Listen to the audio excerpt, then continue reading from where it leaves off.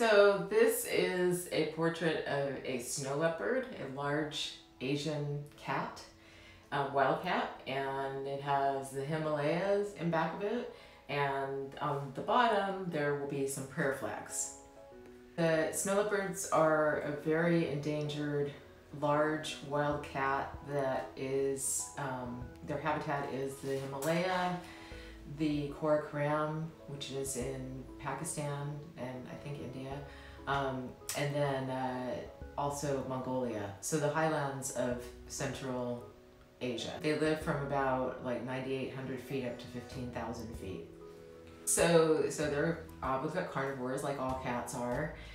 They eat mountain goats and mountain sheep, and that's their natural diet. They do predate on local indigenous people's animals. Indigenous people raise goats and sheep to eat and for their skins. So they do, they are predators, so they get into eating people's domestic animals. So the cats themselves are really muted colors, and they're usually like a gray, kind of chromatic grays, whites, and maybe a little bit of tawny color. So right now, the painting the colors are really muted. The brightest spot is probably the cat's nose. I do want to put the prayer flags at the bottom. And that may be a challenge regarding coloring, because prayer flags are generally like bright green, bright red, yellow, blue, and white. That's what the ones I've seen photos of in Nepal and on Everest are, those colors. And so that's going to draw the viewer's eye down to the bottom of the painting with the really bright colors. I want to put the prayer flags in. If it becomes too much of a problem with the really bright colors, I may abandon that idea and replace the prayer flags with plants, like Himalayan plants. I hope I don't have to do that. I really want the prayer flags in there because I think they help tell a nice story. But I also have some concerns that there'll be very bright colors at the bottom, and it may be difficult visually because the rest of the painting is pretty muted.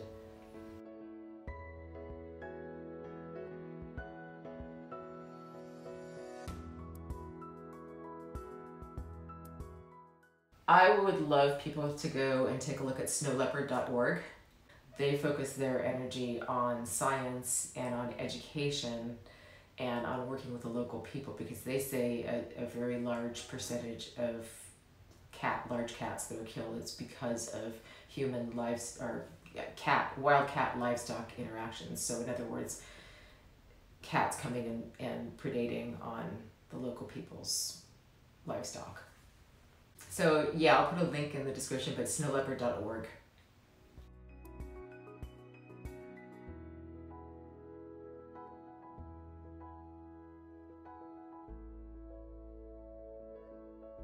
Yeah, I think I usually don't work with a square format. I happen to have these really nice panels that I got years ago, and we've been in the shutdown, and the art store has been closed, and I didn't want to buy anything new, and so I'm doing a new series with these square panels, which I am actually finding that I like working on.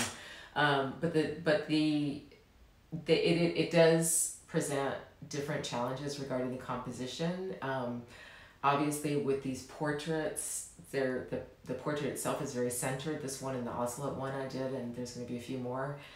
So I have to do things with the composition to kind of help offset that, so it's not completely symmetrical. So with this piece, there's a ridge of the Himalayas in back of the cat's head, so there's a little bit of offsetting of the symmetry there, and that'll help. It's kind of a little bit of a balancing act to make sure that the composition works.